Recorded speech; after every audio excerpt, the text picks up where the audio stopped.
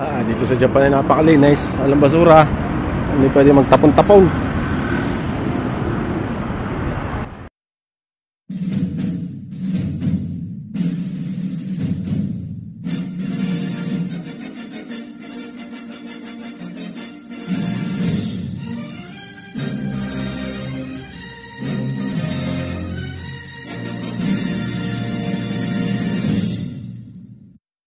Isasama ko kayo sa aming 2019 Japan Family Tour. Our first stop, Osaka. Prior sa aming tour, gumawa na rin ako ng itinerary and schedule para sa mga lugar at mga tourist attraction na aming pupuntahan. Tama na rin dyan kung anong mode of transportation ang aming gagamitin. Gumawa na rin ako ng budget tabulation para sa buong tour. Ito naman yung hourly itinerary na ginawa ko. Advance airline booking ticket from Jetstar. Advance booking din para sa aming Airbnb from Agoda. Look naman ang aming Kansai True Pass para sa transportation ticket at mga tourist attraction tickets. Sa Changi recommends naman ako nag-book ng Japan Rail Pass para sa bullet train na tinatawag nilang Shinkansen.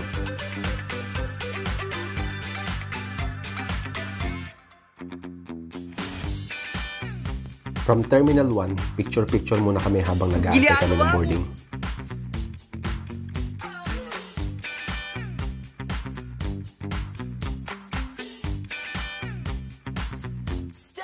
Or family picture sa loob ng plane.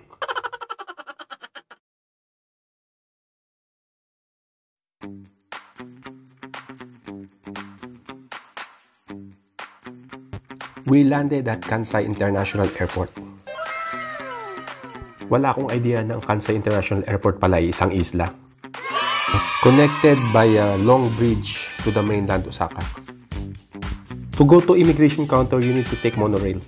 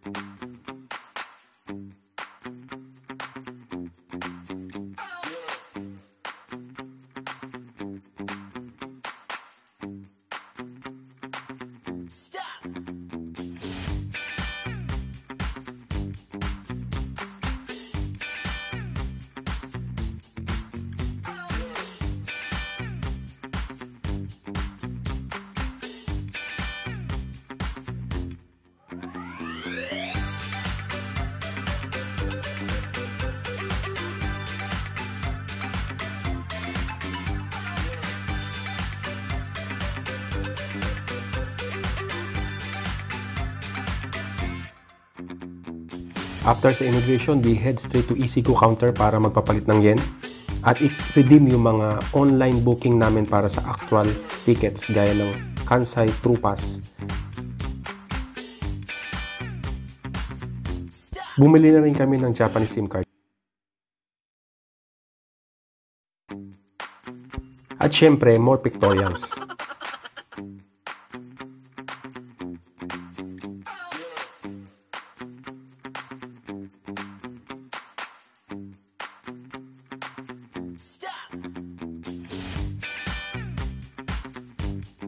Punta naman kami sa Osaka train station to get the train towards the city.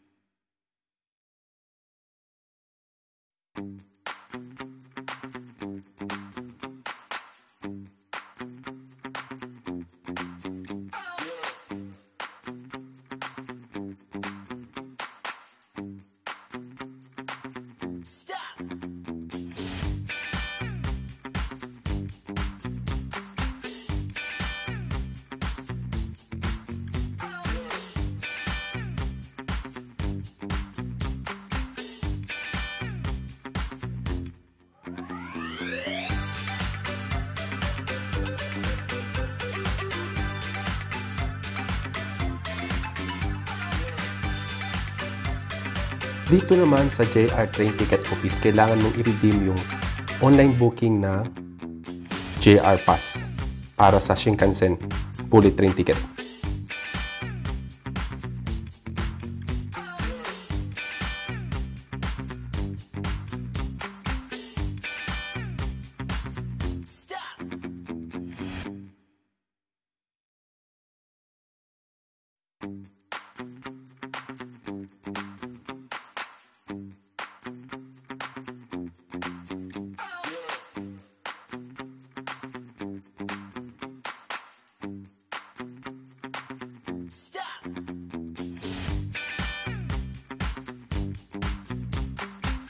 Kinailangan namin bumili ng one-way ticket from airport to the city dahil hindi cover ng Kansai True Pass ang fare.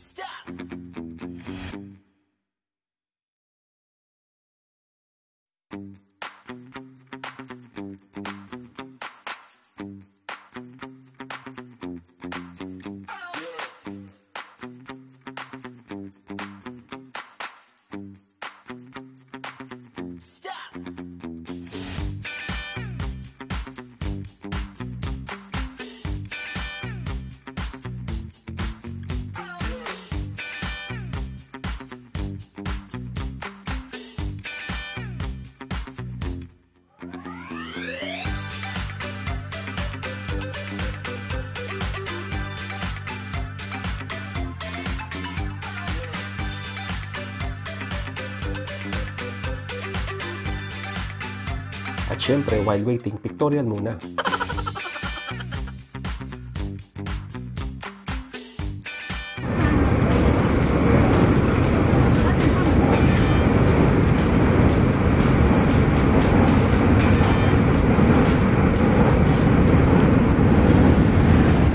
Mama, yayo, mama, mama, nasa day.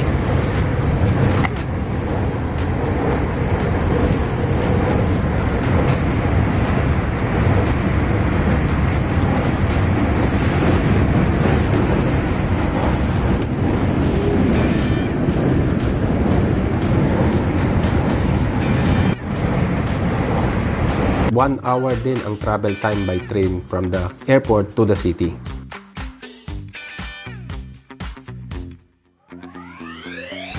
And so we reached the Hagino Chaya station.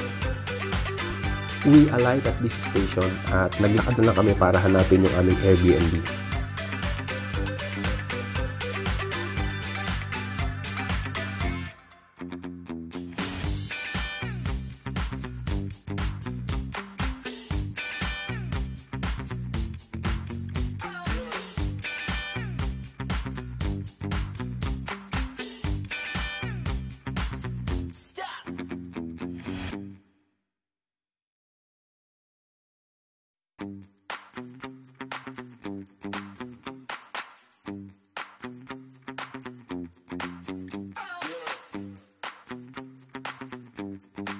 Pinakita ko lang tong online booking from Agoda sa Airbnb counter at pinapasok na kami sa aming room para makapagpahinga.